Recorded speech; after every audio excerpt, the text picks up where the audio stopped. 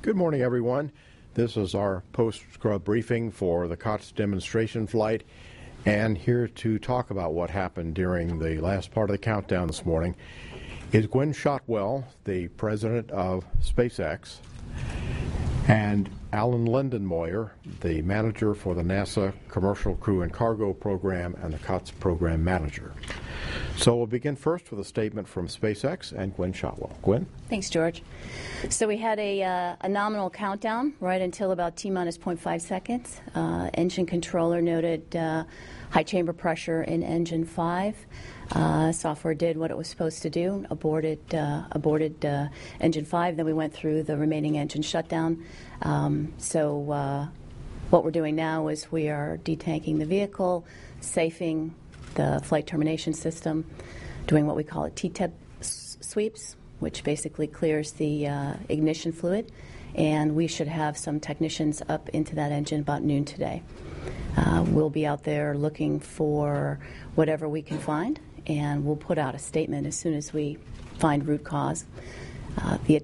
Next attempt, assuming whatever we see is repairable, we will go in and try another day on the 22nd. We're looking at a backup day on the 23rd as well. NASA's already taken a look at that day and is go. We need to make sure the range is available, though. We don't currently have the 23rd with the range. All right, thanks, Gwen. Alan. Right, so we're looking at the additional launch opportunities. This 22nd, of course, looks good. That was pre-planned. The 23rd looks like it's a good date from the trajectory, and the station crew says they're ready to support. So we believe we'll have a good day on the 23rd, and then there's a couple days after that look like it's a good phasing period. So we're ready to support when SpaceX is ready to go. All right. We'll take some questions now. Please be sure to give your name and affiliation when you get the microphone. And we'll start here in the front with Marcia. Marcia Dunn, Associated Press for Ms. Shotwell. I think you said it in your opening remark, but when did the clock actually stop? When was the abort actually called precisely? T-minus 0.5 seconds. 0.5. Half a second left, and at that, up until that point, all 9 engines were firing as they were supposed to. Engine 5 was trending high, okay. But it hit the abort limit at T-minus 0.5. Okay, great. Thank you. All other engines were right on. Yep. We've compared this data to the static fire data as well, and that's one of the reasons why we aborted. It was out of family from static fire. Was there anything funny seen on number 5 during the test firing? Nope. No, nothing. It was rock solid. All right, right here.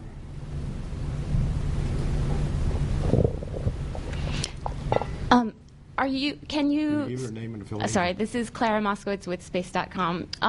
Is it still possible that it was a sensor failure, or was it definitely an over-high pressure in that engine? This does not look like a sensor failure. And is this at all similar to any of the other glitches you've experienced in other countdowns before? I'm sure we've seen this in engine testing. I don't recall whether we saw this during a static fire or on the pad for flight. Okay, right here.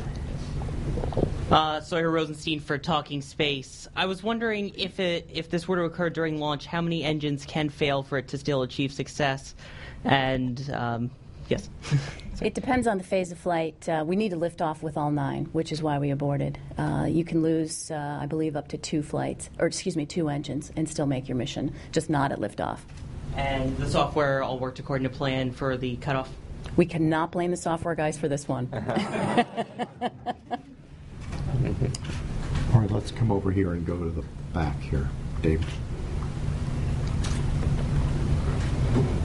Well, that's all right. Go ahead.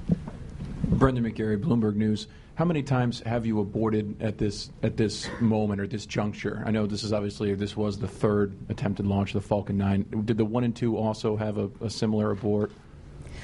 I believe we aborted with PC pressure high on engine 5 during flight 1, actually, but we had the ability to recycle and fly. You couldn't this time because of the window? That's correct. That's correct. Okay, in the back.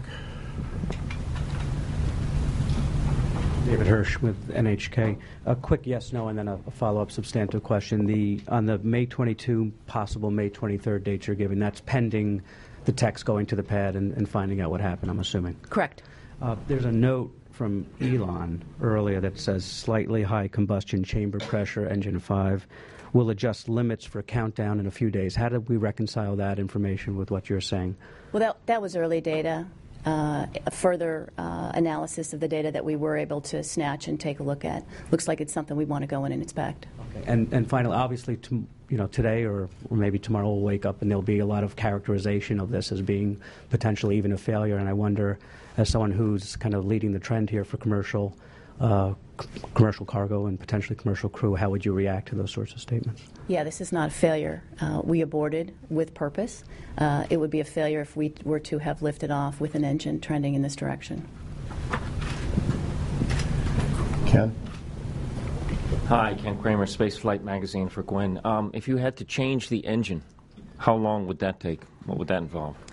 That would take a couple of days. We are looking at that operation. However, we do have the next vehicle here at the Cape in our hangar. So we'll be looking at taking engine 5 off of that vehicle and looking at the op to put it on this one if necessary. Well, that's still the same amount of time, though, isn't it? If you took the engine off of one rocket and put it on the other, or what are you saying? I'm not sure. That's a more detailed operation than repairing or just clearing this particular engine. But we're looking at doing that if necessary. Thanks. All right, let's go to the telephones. I think we have one phone-in question. Go ahead, Max. Questions are already answered. Thank you very much. All right, thank you. Any further questions here? All right, let's go to Jay Barbary. Jay Barbary, NBC. Mrs. Shotwell, is 23rd launch time, would that be 3:21 a.m.? And could you tell us at what time, what part after the launch, how many plus seconds would it be that you could continue flying with, say, 8 engines and then 7 engines? You say you have to have all 9 to lift off, but somewhere along there you can get along with 8 and then you can get along with 7. Can you tell us where that is?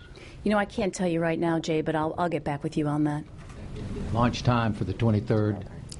That's correct. Launch time on the 22nd is 3:44, and we take off about 20 minutes each day. So 3:21, is that right? I think it's 23, is that correct? 3:21 a.m.? Do you have it?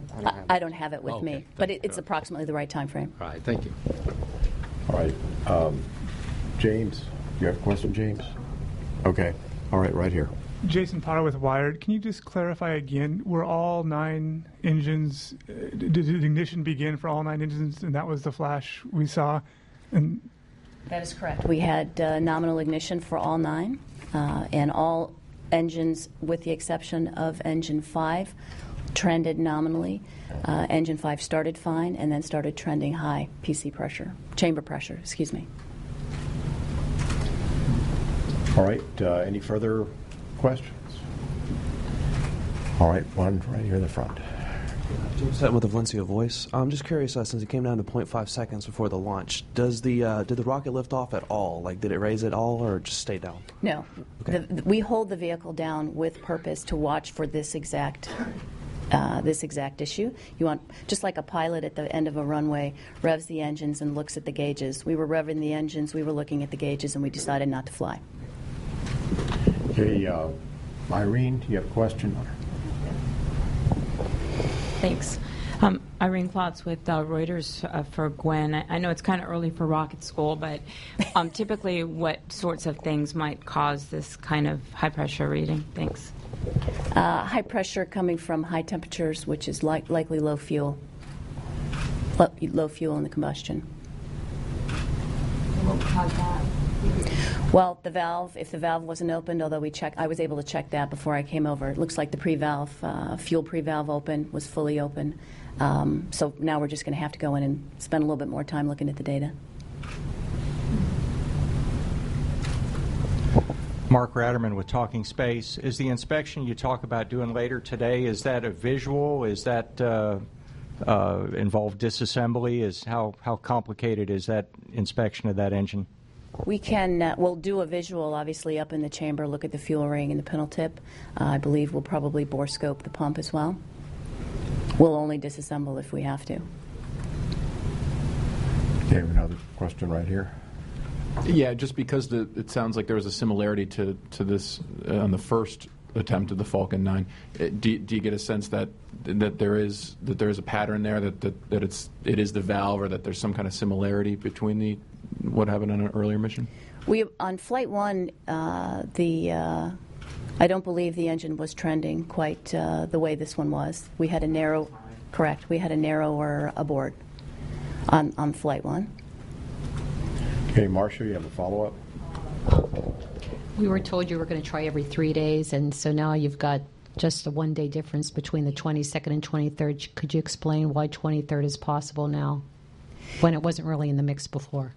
I did talk about the 23rd as an opportunity yesterday. In general, we have very good opportunities every 3 days, but it really depends on the trajectory of the International Space Station. I am not an orbit analyst, so I can't help you much more than that, but I'll try to follow up with you. Mm-hmm. Okay, James Dean. James Dean with Florida Today. Is the engine swap out, if you determine that's necessary, the only thing that would force you to roll back into the hangar? Or if you do have to roll into the hangar, does that determine your next earliest opportunity? Could you still get off on the 22nd, or would that push you to a certain number of days? We should be able to roll back into the hangar and get back to the 22nd. I don't want to speculate on what would cause us to do that or not. I just don't have enough data. We wanted to come here as quickly as we can and get you the information we had. But no, we roll back. We can roll in and roll back by the 22nd.